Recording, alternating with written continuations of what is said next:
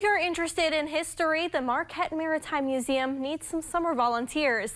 The museum opens for the season on May 14th. Before that, the museum needs to have volunteers to help with school field trips and lighthouse tours. The museum typically does 3 lighthouse tours a day. The museum director says they're looking for volunteers who are interested in Marquette's history.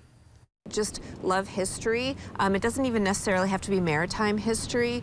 You have to memorize dates and different things like that and be good, speaking with the public and have good communication skills. But you also get to go up to the lighthouse, 1 or 2 times a day, depending on how many tours you want to do.